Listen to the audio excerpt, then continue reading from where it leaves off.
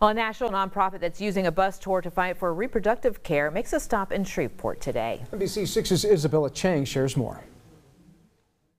Caitlin Joshua recalls bleeding profusely with doctors questioning if she was pregnant.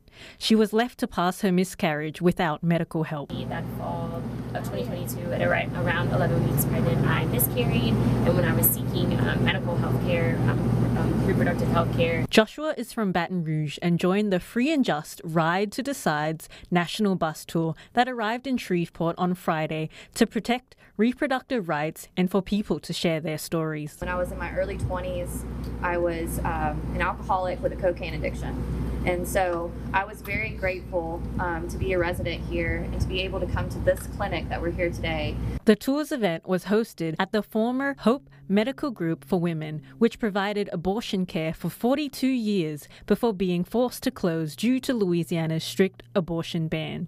I was unable to get that care, and that was because it was a direct impact of the opposition coming down. Their experiences fuel the Ride to Decide tour.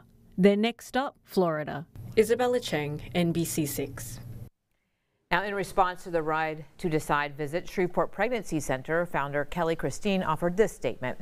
Since the overturn of Roe v. Wade, Shreveport Pregnancy Center has been a place of refuge. Women who felt abortion was their only option have found the tools and courage needed to choose life for their preborn babies.